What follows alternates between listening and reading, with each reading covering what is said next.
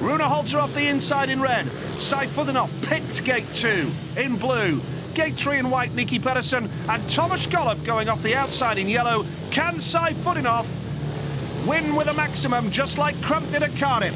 Well, he's been absolutely sensational. That last ride when he didn't need the win, he just surged up the inside. He's been absolutely fabulous. Here we go with the grand final then. It's all about Sayfutdinov looking for the maximum. Missed the start though. He's in third now. Almost loses control. The lead is with Holter. And now Sayfutdinov is in battle for third place. Pedersen is second. Here comes Sayfutdinov up the inside, but Gollop's in there as well. Oh, what a clash there. Gollop's out of control. He's still out of control. Bails off the back of the bike.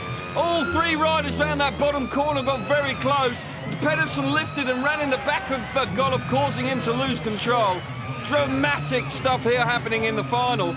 I'll tell you what, that decision to take gate 2 initially for Sayfutdinov did not work. He was relegated to the back. Pedersen lifts at the wrong moment and runs straight in the side of Gollop. Gollop clouds the safety fence. Look at that roller coaster ride he was on. His heart rate would have been hitting the roof there, I'll tell you what. Look at this again. Pedersen lifts at the wrong time, just can't get out of the way, runs straight into the side of Gollop. Gollop's out of control for an awful long time here. Does remarkably well just to hang on to it there.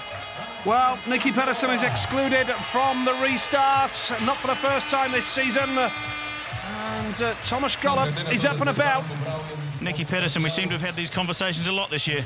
Everybody's racing for the inside line, you know, and you see Sayfutdinov and Gollop, you know, they're just coming on in towards all the ruts and stuff, and they sort of forced me a little bit to push me out coming off the bend, you know, and I couldn't really stay in my line.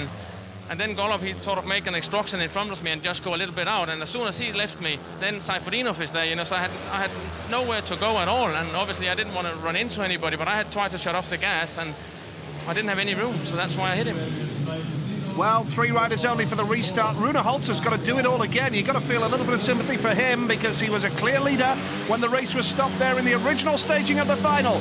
3 riders only, 1 less to worry about for Sayfutdinov off gate number 2, and he's made a better start this time. Hits the first turn. Will he stay there now? Holter second, Gollop third. This is cruel on Rune Holter. He had the race under control when it was stopped, but Sayfutdinov could be on the verge of a sensational 24-point maximum here. Fabulous stuff from Emil Sayfutdinov, takes full advantage of the second start. Got to feel, you're right, Nigel, you've got to feel for Rune Holter. He's now tailed off in second place. Gollop picking himself off of the track to come out in the rerun of this final. I sense he's not going to push too hard back in third place.